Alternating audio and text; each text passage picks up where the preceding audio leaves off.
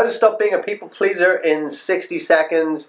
Well, first what you've got to realize is that you cannot please all the people all the time. And if you are going out and pleasing all the people all the time, then you're not pleasing yourself. And the thing is, you're the one who's got to live with you 24/7. So if you're going out and putting on a facade trying to please people, then when you're by yourself, you'll be beating yourself up and you'll be blowing up in all sorts of other ways because you're not being your true authentic self. So the best way you can serve people, because that's really what you want to do. You want to serve people, and the best way you can serve people is by being true to yourself, true to your values, and by doing that, you shine your own light and give other people permission to shine, and then that's how you really serve people. And the people that will be attracted to you will be attracted to you, and the people that won't.